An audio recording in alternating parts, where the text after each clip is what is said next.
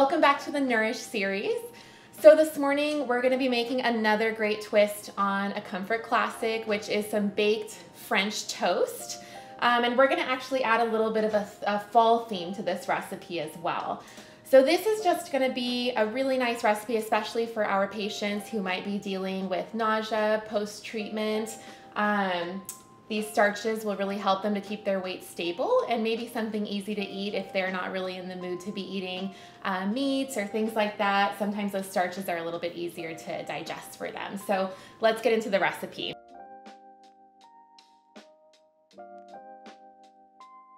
All right, so we've got our 6 eggs in the bowl. The next part of this mixture that we're gonna put in is we're gonna put about 1 to 2 cups of skim milk. So this is just fat-free milk here. So we'll first start with about half of this and we'll see if that's enough for our recipe.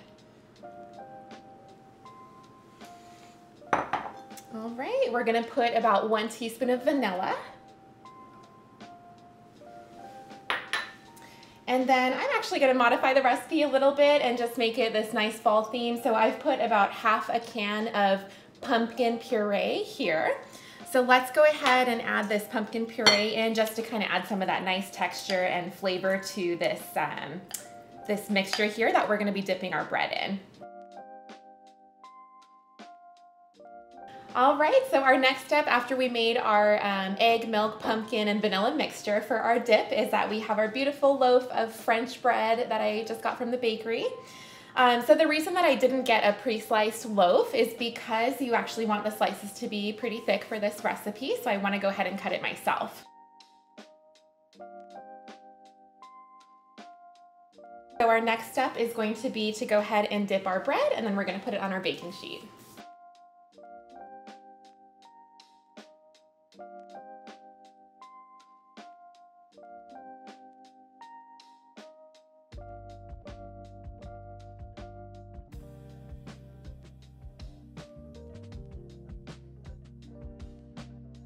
All right, so our French toast, our pumpkin themed French toast has been baking for about 10 minutes in the oven.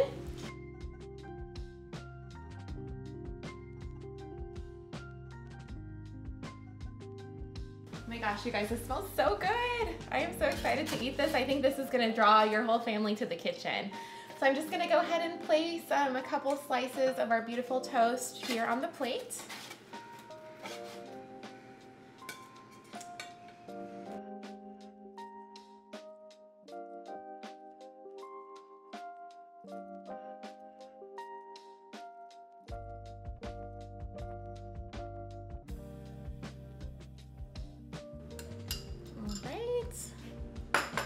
I'm gonna do next my sliced bananas.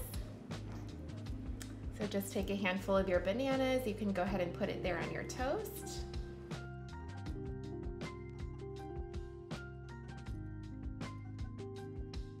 And then I'm actually just gonna finish off with my little bit of seasoning here. Like I said, this is just a mixture of some cinnamon and some cloves. So I'm just gonna take a pinch of that and I'm just gonna finish off by sprinkling just a tad bit more onto our plate. All right, so here we have our finished product. We've got our baked pumpkin French toast. Original credit to MD Anderson at the table. So let's go ahead and take a bite. Again, this recipe is perfect for our patients who may be undergoing treatment, who may be having a little bit of nausea, difficulty eating, something nice and light and easy to eat.